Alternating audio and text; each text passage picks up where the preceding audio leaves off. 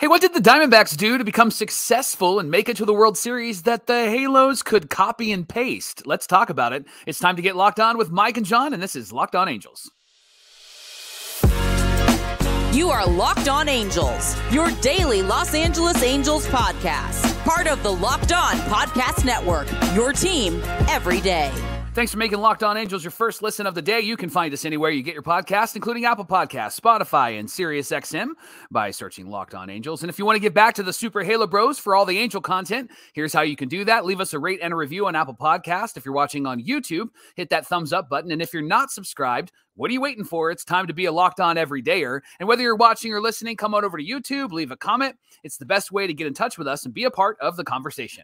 Happy Halloween to our Locked On everydayers. You've got Locked On Angels, where it's your team every day. You've got the Frisch Brothers here with you, a.k.a. the Super Halo Bros. My name is John, and that's my brother Mike. And my name is Mike, and that's my brother John. Johnny, are you a trash panda for Halloween? Is that what you are? Indeed, a trash panda. I'm just missing my rocket ship trash can. It didn't arrive in time, so what can I? What about you? Where's your costume? I'm Joe Madden. Okay, I see it. Does that work for you? Yeah. This is probably great on the audio side. Johnny is wearing a mask and he has raccoon ears, and I've got my blue light glasses on that makes me look like Joe Madden. So and the game has passed you by, Joe, right? Yes. I'm just doing podcasts. That's all I do now. That's right. That's all I do.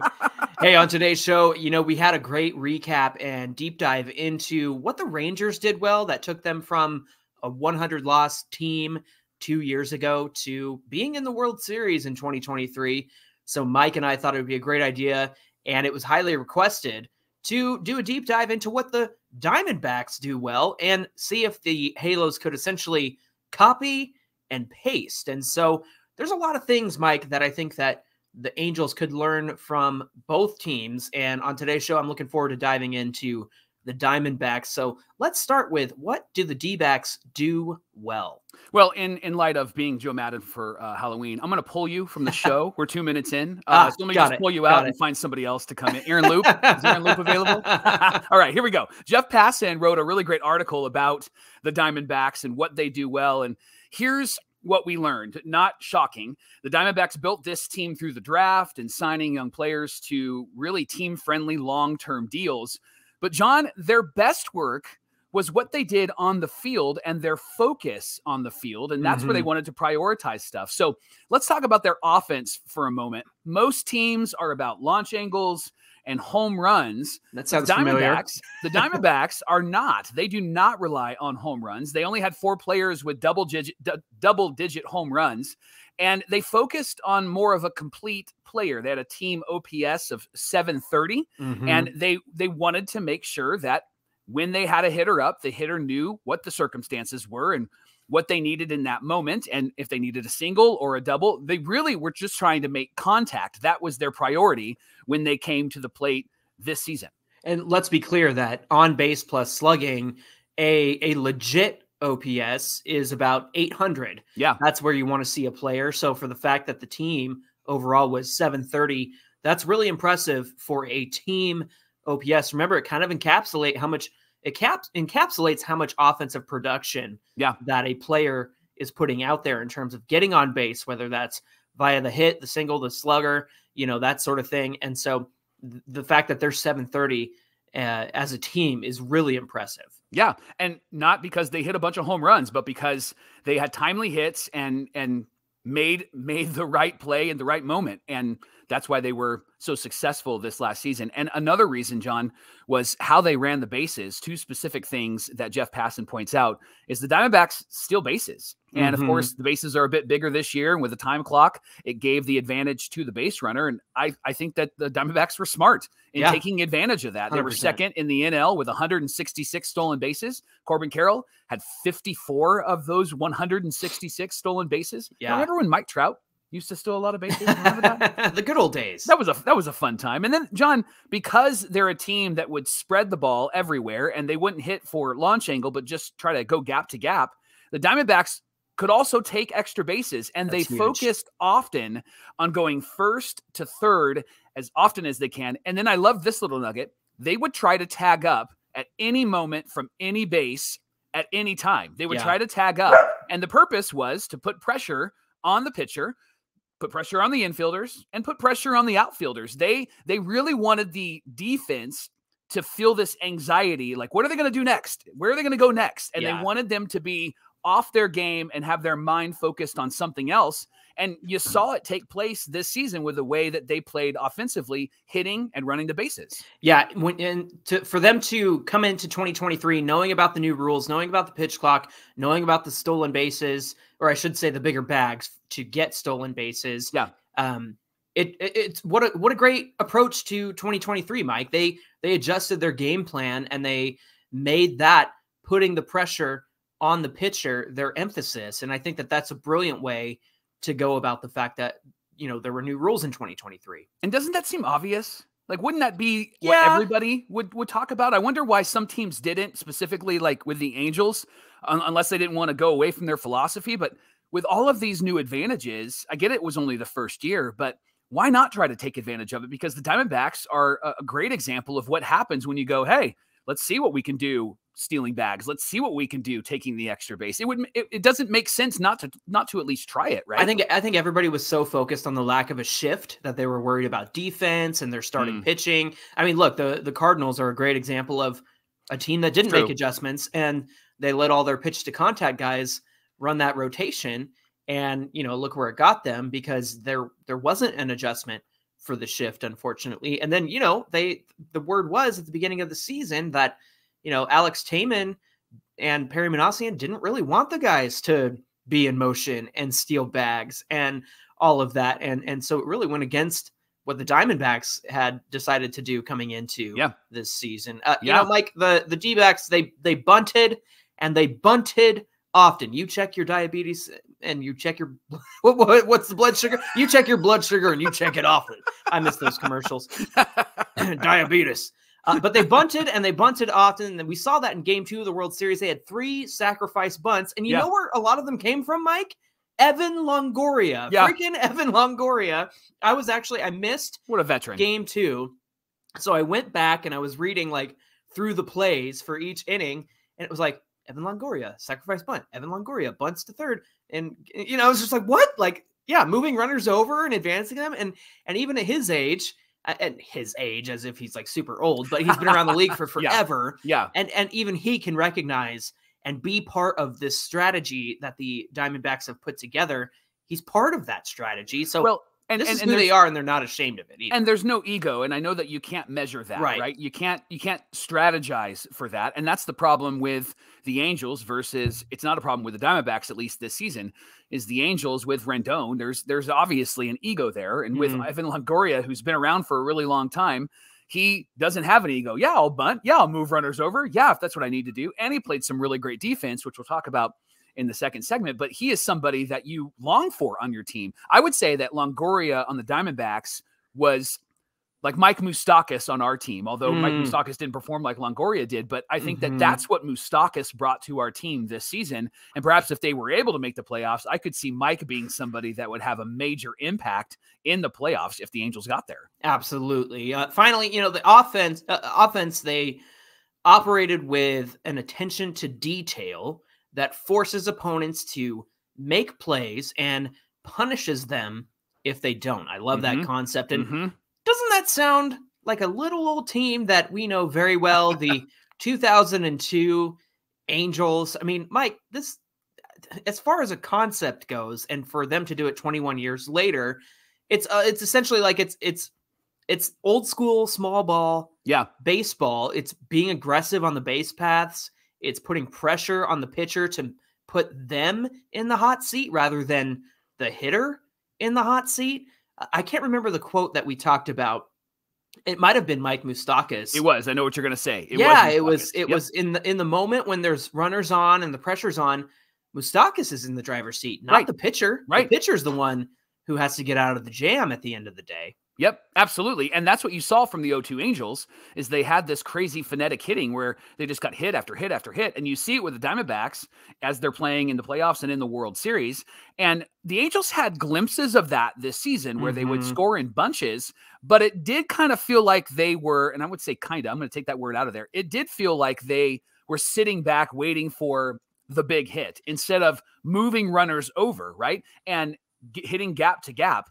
And maybe then getting the home run if they're lucky. That's it seemed like they were looking for the home run first, right? That's the issue with the attack the zone approach. And they're looking for the right pitch. And to be fair, their attack the zone approach worked for them, but not in all situations. I mean, you and I ran the numbers, I think, before the end of the season, just to see like, hey, did this strategy work for the Angels? And for the most part, it did, but it was the situational hitting where they fell short because they were still trying to find that perfect pitch that's going to be in the zone that they can drive out of the park, when it's like, no, if there's a fastball outside on the edge, hit it the other way. And I think that's what the Angels ran into. And I know that RBIs are a stat that many people kind of just poo-poo and push aside, but I think that they're very telling when you have a whole lot of home runs, but the RBIs are not maybe doubled of what the home runs are, right? Sure. Like even with Trouty 2 years ago, 40 home runs, but he had, I think, 80 RBIs, 80 or 90 RBIs. And even this season with Ohtani, 41 home runs and maybe 100 some odd RBIs. Like there was opportunities where they could have had more runs scored if they moved some runners over and Ohtani was up in key moments. But because they had a lot of strikeouts and because they had a lot of pop-ups and they weren't coming through in those moments, Ohtani, all the pressure was on him to have to come through. And he did come through in a lot of moments, but a lot of those base runners weren't on base because they did the attack the first pitch approach and hit into double plays. And it wasn't good for runners in scoring position. Yeah. You got to be able to work counts. And I think that that's something else that the Diamondbacks are successful in doing, right? Yeah. Hey, coming up on Locked On Angels, how was the relationship between the Diamondbacks manager and the front office, and how did that play into their success? We're going to tell you all about that coming right up. Locked On Angels is brought to you by FanDuel. You can score early this NFL season with FanDuel, America's #1 sportsbook. Right now, new customers get $150 in bonus bets with any $5 moneyline bet. A winning $5 moneyline bet. That's go. $150 if your team wins. And if you've been thinking about joining FanDuel, now's the best time to do that. You can get in on all of the action. The app's so easy to use, and there's a wide range of betting options, including spreads, player props, over-unders, and more. John and I talked on yesterday's show about how when your team's really terrible, why not just be on FanDuel? Because it'll help you to pay attention, right? Is Jake Moody going to make this field goal? Who knows? Jake Moody is putting me in a Moody. Yeah, no kidding. When you have good kickers sitting just on the sidelines. Robbie Gould doesn't have a job. What's happening? That's interesting. He doesn't have a job, right? I wonder what the money line is on Robbie Gould coming back. I don't know. Kidding. Check out FanDuel. They'll let you know. FanDuel.com/lockedon is where you can get started and kick off this NFL season. FanDuel is an official partner of the NFL. Thanks for making Locked On Angels your first listen of the day. Hey, Locked On Everydayers, you know that every Friday is Fan Mail Friday, so we'd love to get your questions in, and you can send those to us, whether it's a comment on YouTube in the comments below the video. You can also reach us at Locked On Angels on Twitter. You can send us a direct message if you want to. You can do the same on Instagram at Super Halo Bros and on Twitter as well. And if you're interested in giving us a call, our voicemail line is available to you 24/7. Leave us a 30-second voicemail. That number is in the episode description below. So get your questions in for Fan Mail Friday, and we'll gladly answer them this Friday. Because the D-backs were paying really close attention to detail, they were really good, not just offensively, but defensively. And their goal had three achievements, three things that they wanted to accomplish. First, on defense, they wanted to get the easy out. And so I love that. That seems pretty logical, right? That's what you do. Throw to first, even though the runner is moving over to third or they're coming home, you get the out, right? The second thing is they, on defense, focused on not extending the inning, meaning that they're always going to try to make sure that they get the 3 outs when they're given the 3 outs. They're not trying to be magicians out there. They're not trying to make the spectacular play, although they can make a spectacular play, but their focus was to try not to extend the inning and to support their pitchers. And then I love this one. Number 3 was make the first right play. Make the first right play. And the results of it, Johnny, was pretty tremendous. Arizona committed just 56 errors The second fewest by any team in baseball history. Really? Season. Yes. Wow, that's huge. Okay, let me be an analytical nerd here for just a minute, so that I can explain how the things that you just described, don't extend the inning, get the easy out, make the first right play, those are instinctual baseball actions, right, Mike? Those are the things that you need to do as a professional baseball player. But analytically, and this is why the Diamondbacks probably came to those conclusions for their 3 defensive points, is because you extend the inning. Look at Patrick Sandoval, for example. Look at how efficient he could be until there was an error made. Yeah. Then the guy, or maybe it's Reed Detmers or somebody else, ends up throwing 20 more pitches to finish the inning when they should have been out of it 20, 25 pitches ago. I think that's a huge part. And then you see what happens to your pitcher when you do extend the inning. It's all there in the data. So the data kind of comes after, but I'm sure they looked at what happens in those situations when they did extend the play and when they didn't make the right throw to the right bag or didn't take the easy out. They look at the results of those things and went, hey, you know what?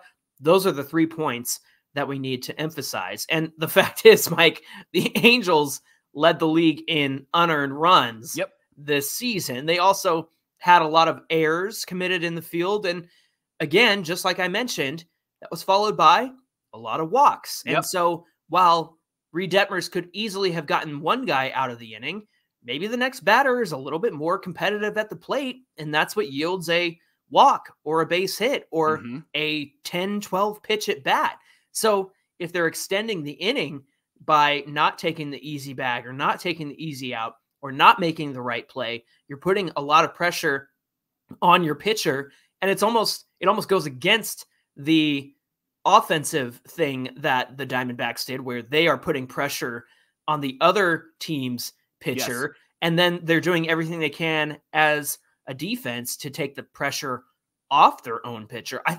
Man, what a smart move at the end of the day. Yeah. This is how you use analytics, right? Like this is what you do. Analytics too. Analytics as well. This is how you use those numbers. And I know that there are some people who are like, I'm a traditionalist and I want to just have, let's look at the guy and let's do that. And then there's some people like, no, the analytics are really great. I think, and we'll talk about this in the last segment, I think that meshing both of those things together in a very smart, brilliant, intelligent way. This is the way you do it. Obviously has a great effect on your team. And to be able to identify those things, Johnny, and to be able to say like, hey, here's what this does. And then I love that they communicated it so clearly in very simple ways. The Rangers did that as well. And remember, good data and then take home data. And then the same thing with the Diamondbacks. They're like, hey, here's 3 things we're going to tell our defensive players to do. We want them to get the easy out. We want them to not extend the inning, and we want them to make the first right play. And I love that. And that's easily coachable. Now you mentioned instincts. Yes, you have to have baseball instincts, but you're in the major leagues. Right. So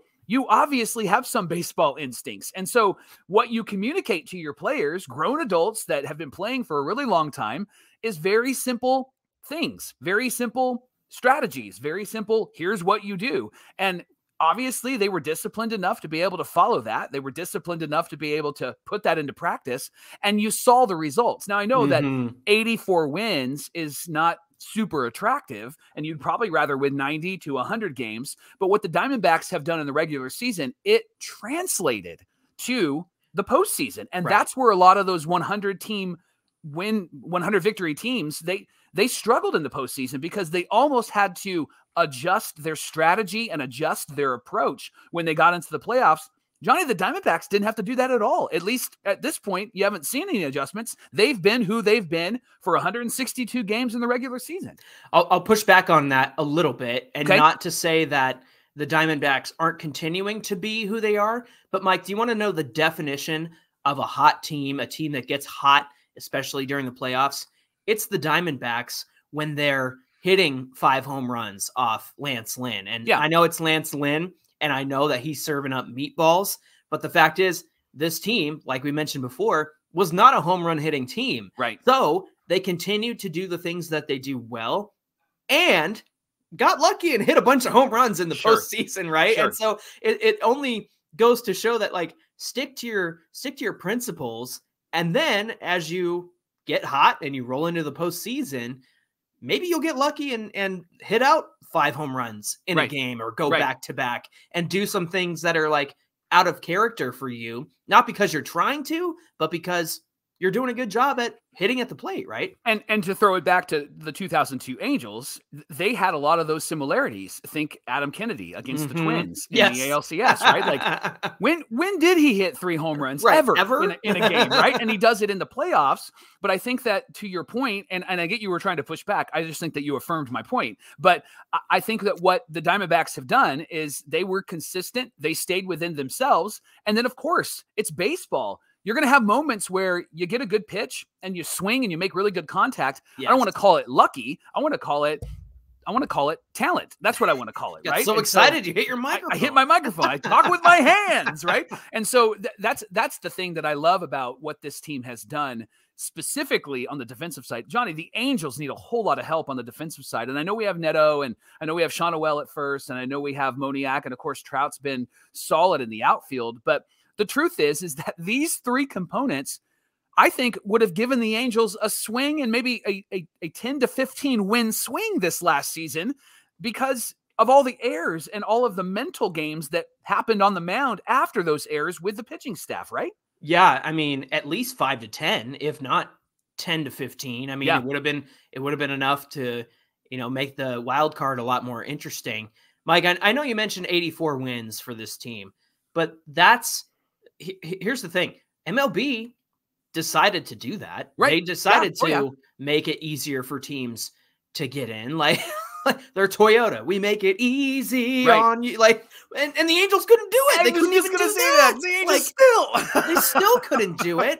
And it's ridiculous, man. And so I understand that it took more than 84 in the American League to get there. But at the same time, this is why our approach all season was like, 90 wins could do it. And I think it ended up being 89 got them into the wild card. Yeah. And so at the end of the day, it doesn't matter how you get there. It's that you did get there. And once you get to the postseason, it's an entirely different game. Exactly. So props to the Diamondbacks for taking that 84 win season and turning it in to something special.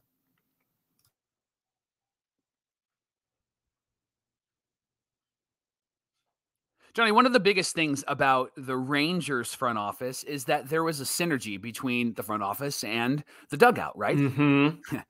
Guess what? Same thing's true with the Diamondbacks. They have a great relationship. And the big piece to the Diamondbacks' success was Torey Lovullo and Mike Hazen's friendship. Now, there's one factor here that you can't plan for, and you wouldn't want to plan for it. It can never be a part of a strategy. And it was the fact that Mike's wife, Nicole, passed away in August of 2022. She was fighting brain cancer for more than 2 years and then tragically passed away.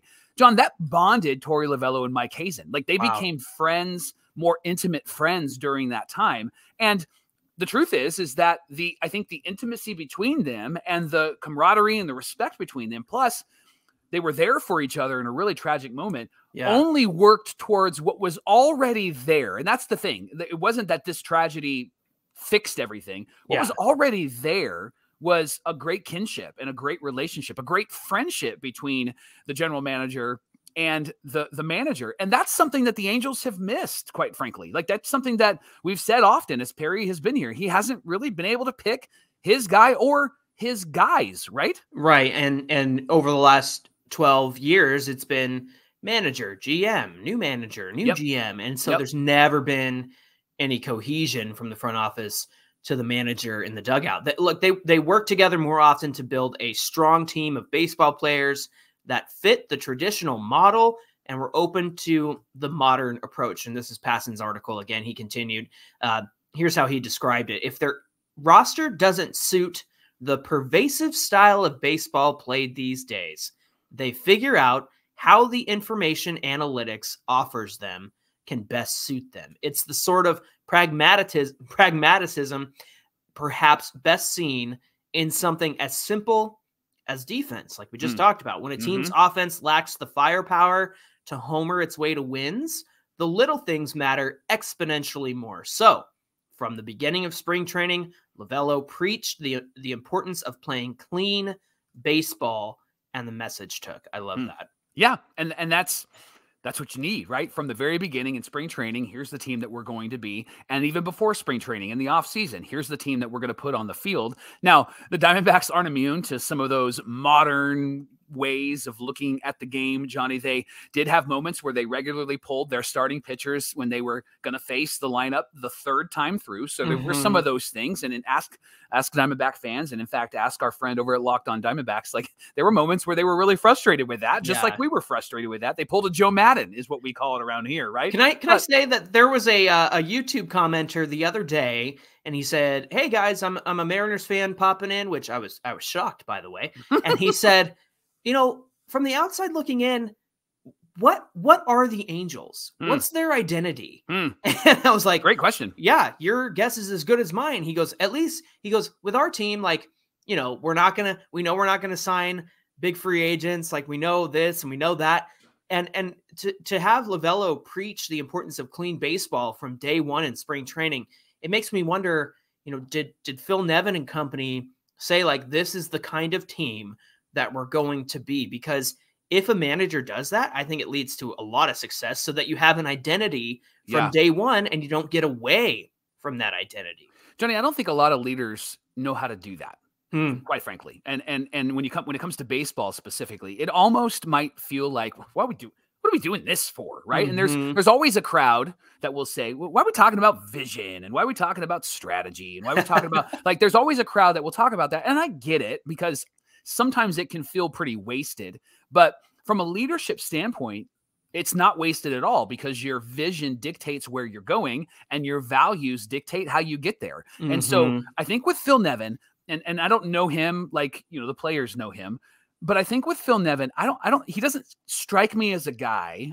who would come in and go, all right, here's who we're going to be. Yeah. Right. I think it's hard to do on a 1-year deal as well. That is true. And it's kind of like, hey, Phil, you want the job? Like, I don't think that's a very good foot to start on. And not sure, but he did have the full season, and he did have half of last season as well.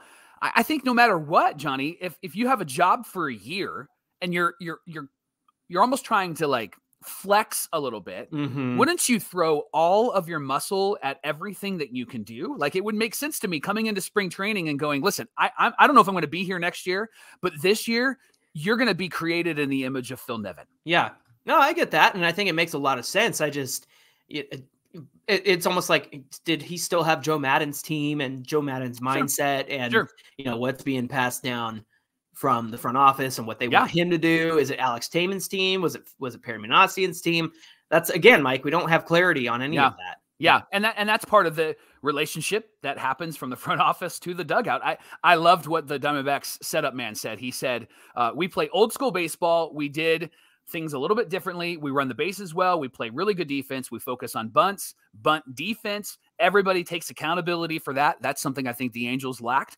That's a credit to our coaching. How about that? And that's a credit to our leadership. How about that? And that's a credit to everybody, because everybody takes pride in this. There's one thing that happens often in the job that I do. We say often, and I'll remind our team pretty often, is if the whole thing's not working, then your thing's not going to work. And that's something that I think that the Diamondbacks were able to communicate really well to their team. And it's obviously had great effect. It's obviously got them to the World Series, which is always the goal. And in fact, winning the World Series is the goal.